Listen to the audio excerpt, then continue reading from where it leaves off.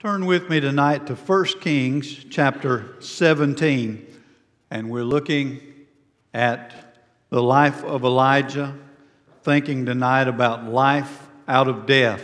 1 Kings 17. And as we stand together, we're going to begin with the 17th verse of this chapter. Now it happened after these things that the son of the woman who owned the house became sick. And his sickness was so serious that there was no breath left in him.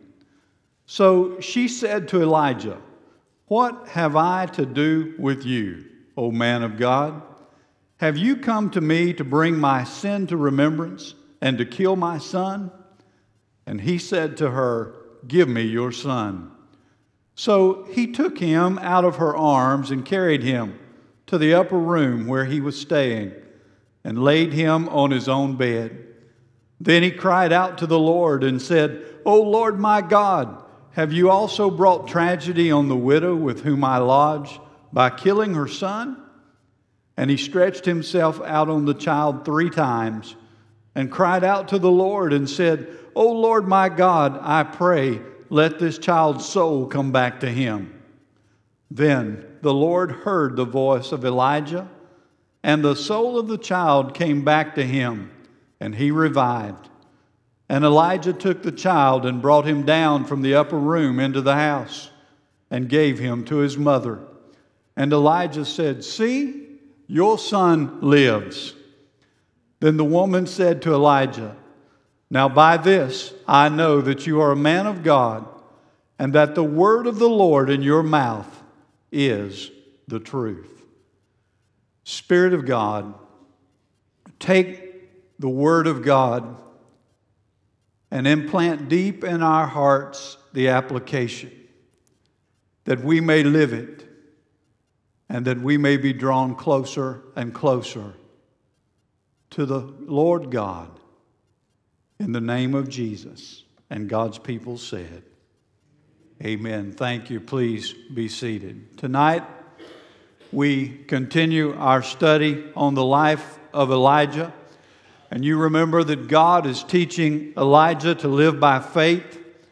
It began when God sent him to confront the wicked king Ahab. And we read about Elijah walking into the throne room of the king and telling the king that there would be no rain in the land because of his sin.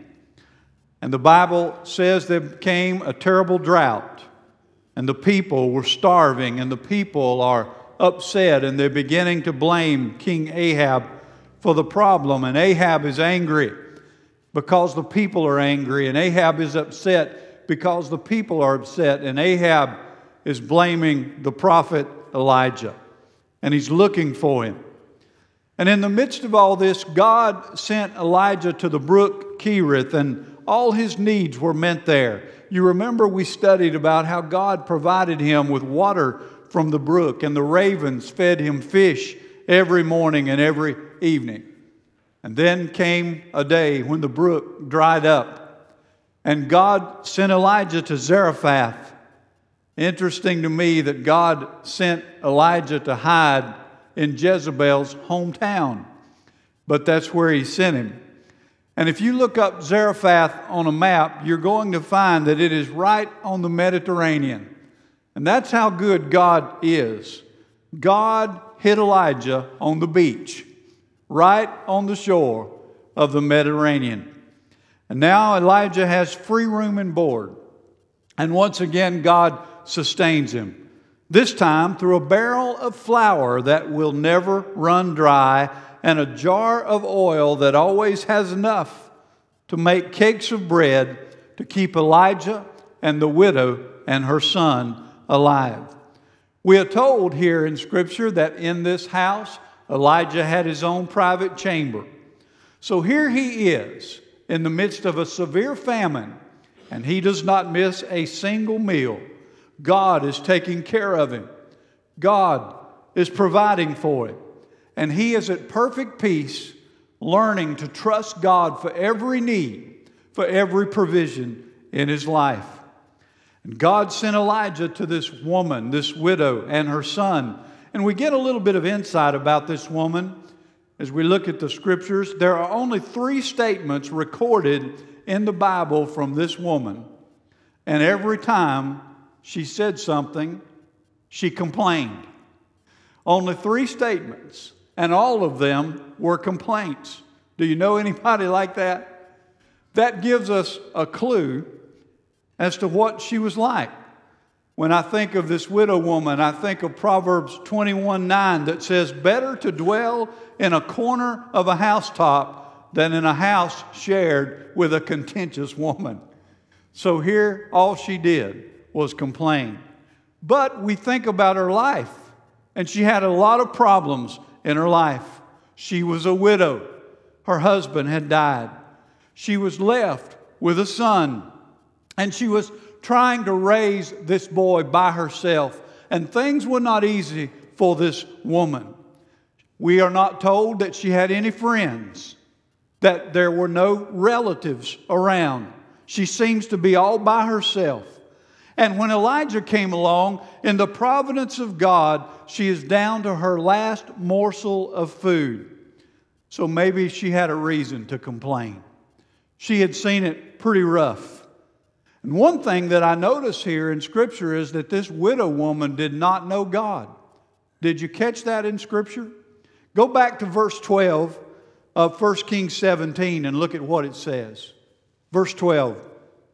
"So she said, 'As the Lord your God lives.'" Did you catch that? She said to Elijah, "As the Lord your God lives." Apparently, the Lord was not her God. He was Elijah's God. More than likely, this widow woman was a pagan. So God used Elijah in her home to change her perspective and to bring her to a place in her life where she would put her faith in God. And that's what we see going on in this story. And at the same time, God uses this widow woman to teach Elijah the prophet some lessons that will help him later as he stands before the prophets of Baal on Mount Carmel. Look again at verse 17. "Now it happened after these things that the son of the woman became sick." After what things? What's this in reference to? After the miraculous provision of food for Elijah and the widow and her son, we are told her son became sick. Now look at the remainder of the verse. "Now it happened after these things that the son of the woman who owned the house became sick, and his sickness was so serious that there was no breath left in him." In other words, the boy died. We're not told what his sickness was, but we are told that it was a sickness to death, that he stopped breathing, that he died. I think, in my estimation, there could be nothing worse than this. This woman had no husband to walk with her through this tragedy. She had no other children. Apparently, she had no friends. And now her son is gone. Can you imagine the emotion that she must have felt? We don't know how old the boy was, but we know that she lived for him. And the death of her son meant an overwhelming sense of loneliness and despair in her life. Her life had been nothing but disappointment and disaster, and the only bright part of her life was her son. I imagine she dreamed that he would marry and have children and carry on the family name, but now he is gone. The death of her son meant hopelessness for her. As long as her son was there, she knew there would be somebody to take care of her when she grew old. Maybe she was thinking as she was getting older that he would look after her in her old age. But now she has no one. And I want to insert something here as we look at this story. While all of this looks very, very bad, we have to remember, folks, God is at work behind the scenes. And when things look very, very bad, it is helpful to remember that God is always working behind the scenes. In spite of the pain, in spite of the sorrow, In spite of the loneliness and the despair, God is at work. And I don't usually like to give you the end of the story before I give you the rest of the story, but this time I will. Look down at verse 24. Verse 24, where this woman ended up. Scripture says, "Then the woman said to Elijah, 'Now by this I know that you are a man of God and that the word of the Lord in your mouth is the truth.'" So do you see what happened? Through this experience, this widow turned to God. Through this experience, this widow woman placed her faith in God. She believed. She said she knew two things. She knew Elijah was a prophet of God, a man of God, and she knew that the things he told her about the Lord were true. I remember reading about Lehman Strauss, a great Bible teacher. He was teaching at a Bible conference in Michigan in Grand Rapids, and during that week, his wife was dying, and he was called and told that she was going to live only a few more days. And at the same time, while he taught that week, he learned that his son Richard had cancer. And here's what he said. He said, "I've been preaching this stuff all of my life, that God is enough." And he said, "Men, I want to tell you, I know God is enough." Amen. He is enough. Life's not easy. We go through tragedies and turmoil, but God is enough. Can you say amen? He is enough. And after that, Lehman Strauss wrote a book called In God's Waiting Room. And sometimes God puts us in the waiting rooms of life. He had this widow in his waiting room. He was teaching her some things. He had Elijah in his waiting room teaching him some things. I want to show you just 2 or 3 things tonight. Number one, we see the faithfulness in Elijah's life. The faithfulness in Elijah's life. I want you to see what this woman thought when her son died. Look back in verse 18 and you see her initial reaction. "So she said to Elijah, 'What have I to do with you, O man of God? Have you come to me to bring my sin to remembrance and to kill my son?'" And she's angry. She is filled with venom. And there's something here that might not meet our eye at first reading, but I want you to catch this. She watched the faithfulness in Elijah's life, and his faithfulness pointed out the shortcoming in her own life. She noticed how Elijah was living for God, and that revealed to her how far away she was from God. She looked at her own life, and she looked at Elijah's life, and she noticed he was living for God, and she was not. She was not living the same life that Elijah was living. And so what does she conclude? She concludes that her son died because God was punishing her for not living for Him. But that was not true. I want to remind you of a truth, though, that we see in this text.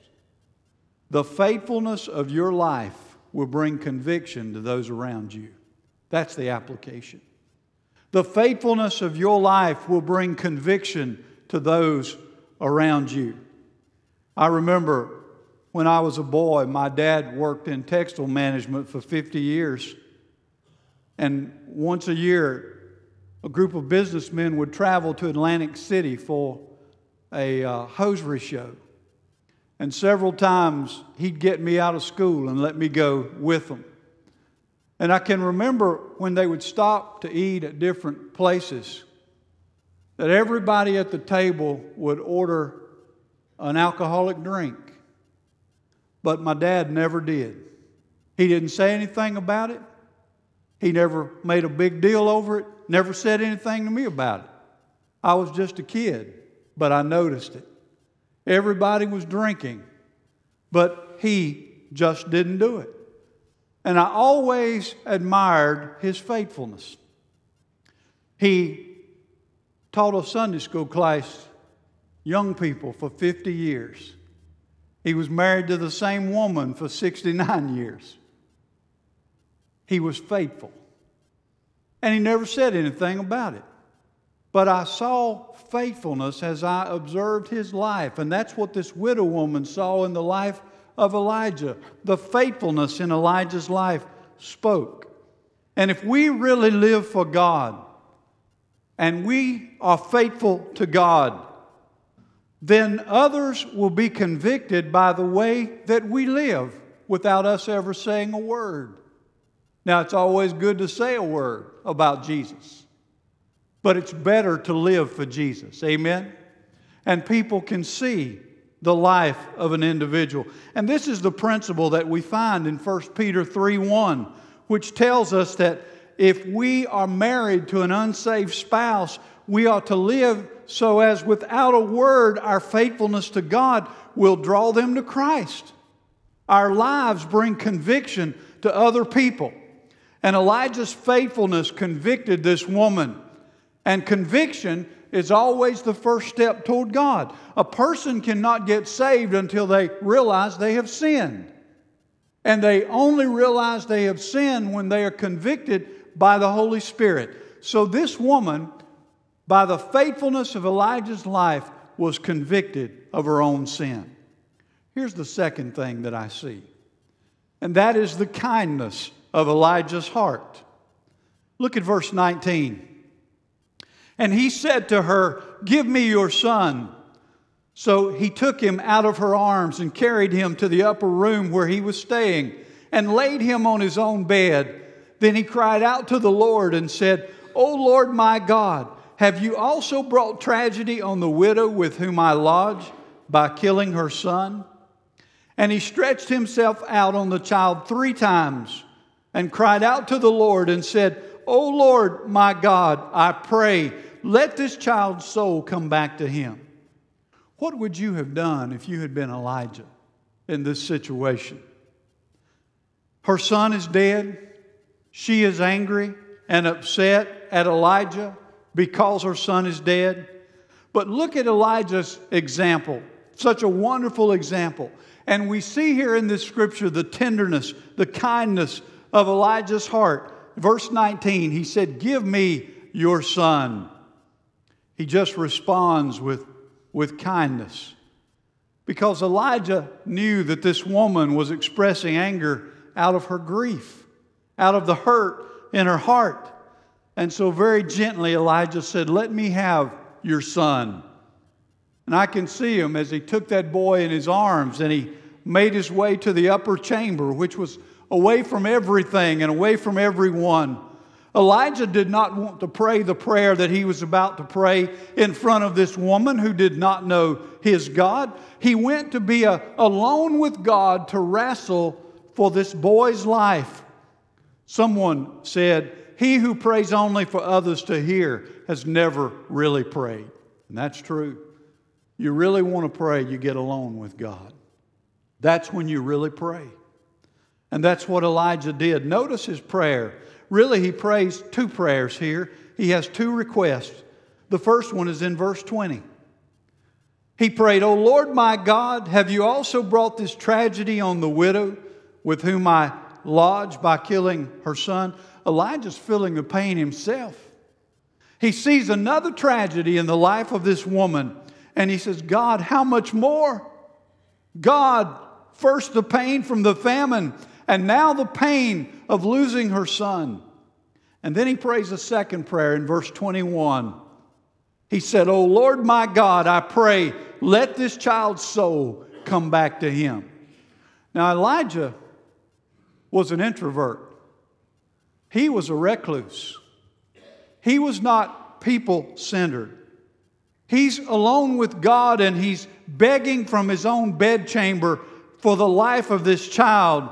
And Elijah stretched himself out, the Bible says, on this child 3 times, and he prayed. Why did he do that?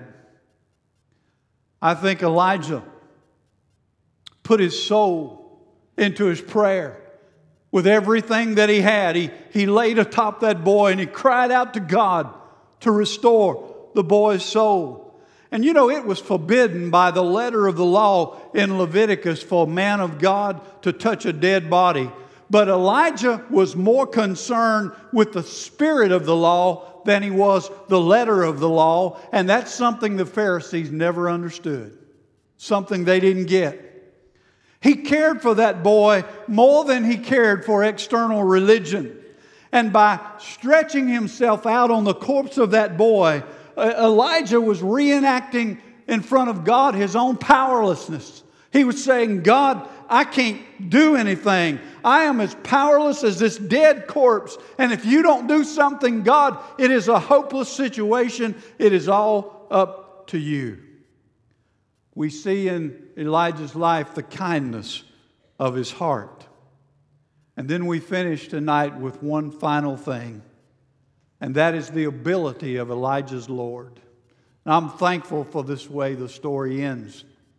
The ability of Elijah's Lord. He stretched out his body 3 times, and watch what happens. This widow woman is about to experience the ability of Elijah's Lord. Verse 24, then the Lord heard the voice of Elijah, and the soul of the child came back to him. Verse 22, and he revived. Now listen, this is the first restoration from death to life in the Bible. And it is a perfect picture of the power of God over death. The same God who brought this boy back to life is the same God who raised Jesus Christ from the grave. And He is the same God who someday, when the trumpet sounds, that will raise the dead in Christ too. Amen? That's the ability of God. He is the God of resurrections. Now look at verse 23 and see what this woman saw. And Elijah took the child and brought him down from the upper room into the house and gave him to his mother. And Elijah said, see, your son lives. I can imagine that. Can you imagine that in your mind? Elijah taking that child in his arms, walking down out of that loft to the entrance of the house, seeing the mother sitting in that room, waiting in anguish, her head buried in her hands. She's weeping, and Elijah walks right up in front of her and says, look, see, your son lives. Can you imagine that moment in the life of that woman? And she looks up and she thinks it is almost too good to be true. And her tears of grief turn to tears of joy. She's overcome with emotion. I want to tell you something. God, this story tells us God cares desperately about us. God loves us, and we need that truth in our lives. Now look at verse 24 and see how she responds. Now by this I know that you are a man of God, and that the word of the Lord in your mouth is the truth. Notice she went from saying, your God, to my God. Isn't that beautiful? What a beautiful story that we've studied tonight. Let me leave you with 2 very brief thoughts. Just 2 thoughts. Whatever you take from this story, I pray that you will get hold of this. We see in Elijah the power of a godly life. And there is nothing as powerful in this life as the power of a godly life. What this woman saw God do in Elijah's life and for Elijah and for her son changed her life. Second, this story teaches us there is no power on this earth like the power of prayer. No power on earth like the power of prayer. Elijah prayed and God answered.